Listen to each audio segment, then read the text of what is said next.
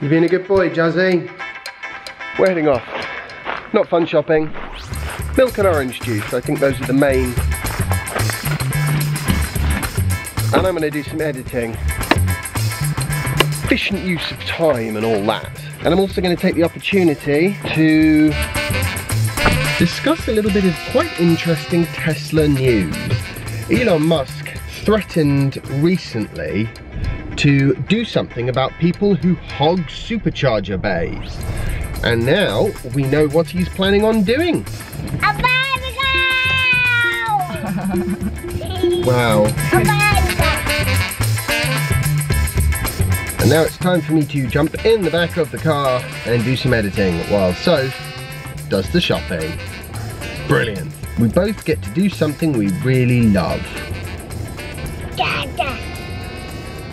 And you're going with Mummy to go shopping, aren't you, Jasper? I'm going to keep her on the straight and narrow. Just before I jump in the back and do this editing, following Elon Musk's tweet, the solution they've come up with is to charge people once their charge session has finished. Let's say you pull into a supercharger, you zap the car up to 90%, and then you just sit there for another half an hour.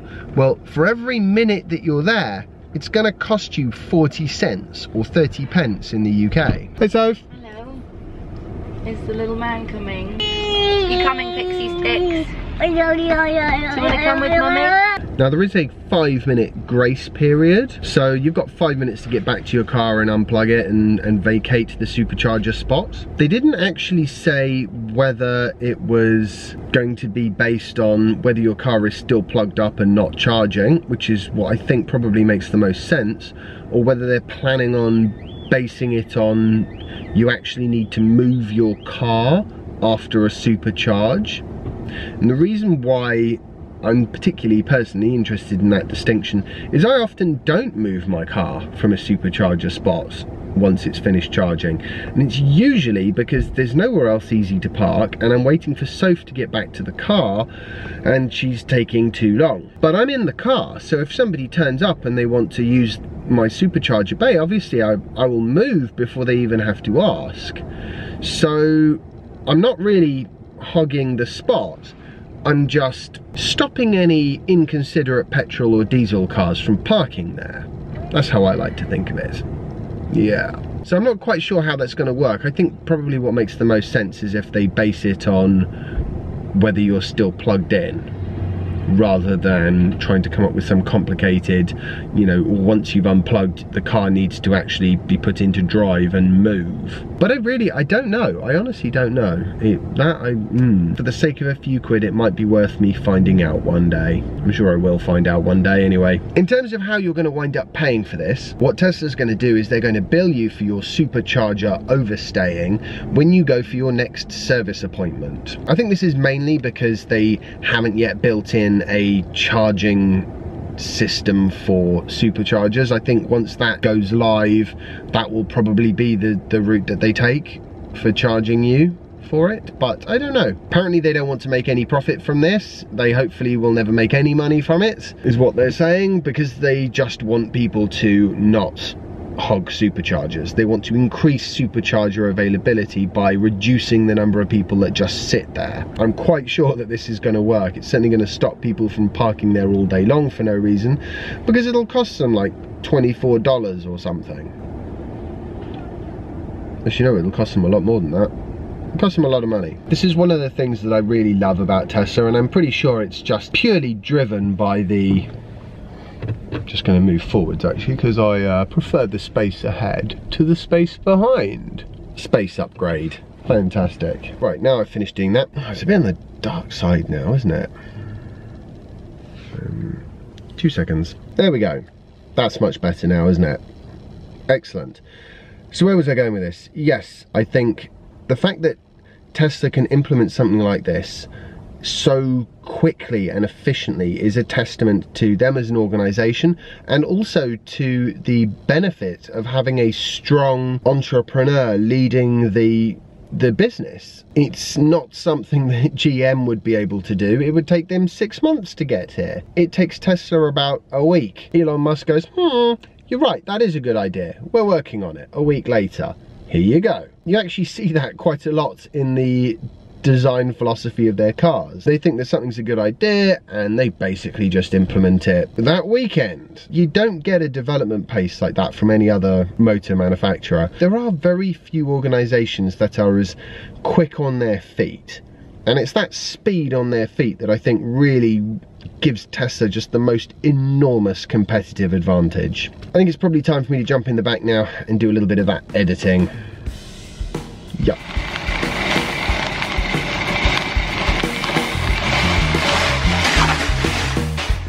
I asked Sophie to get me 2 things, orange juice and mini Battenbergs. She forgot to get both of them. Excellent, well at least that's that problem solved. Now I think we're going to go out and have some pizza tonight. Yeah, because it's been at least 24 hours since we last had any. Now we're going out for pizza. You're not supposed to be having baby bells. Ugh. Get him out of the house before he eats anything else. Yeah, absolutely. Let's go. I don't know to eat anything now. No, you're right, you're not.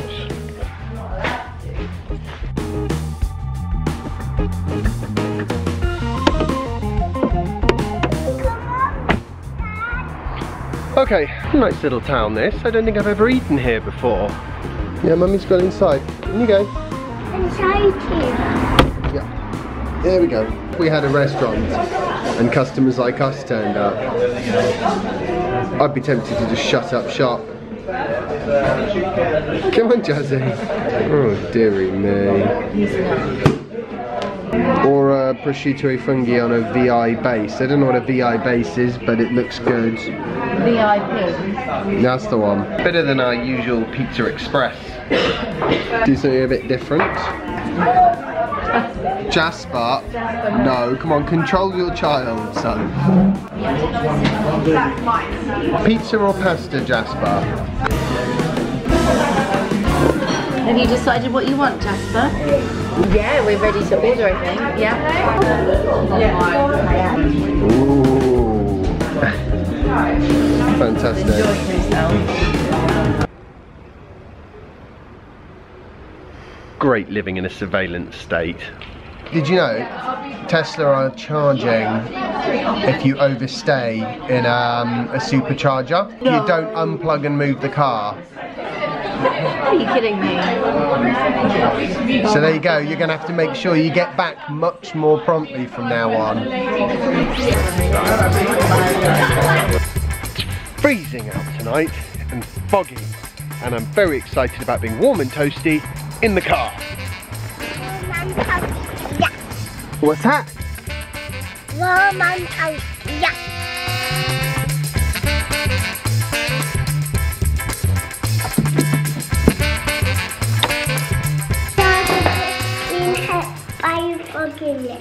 Yeah, they've been hidden by the fogginess, the stars have. Well, one thing's for sure, based on the look on So's face, she's not impressed by the new idle fees that Tesla are going to be charging.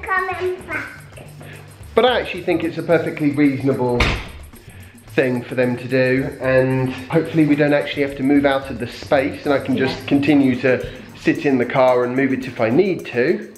Because it is handy to not have to just like constantly be hunting for spaces around the place because your wife wants to go shopping. Not that that ever happens. I hope you've all enjoyed today's vlog post. If you have, remember to like it, share it and subscribe if you haven't already. And I'll see you tomorrow for the next installment of my daily vlog. Bye! How would you feel if I was out all of Sunday? How nuts do you think I am? Nuts, very nuts. Am I nuts enough to drive to Dundee in Scotland for a supercharger opening tomorrow? Yes. Oh my. I am that nuts. Oh, okay. There's a real vote of nutty confidence. No,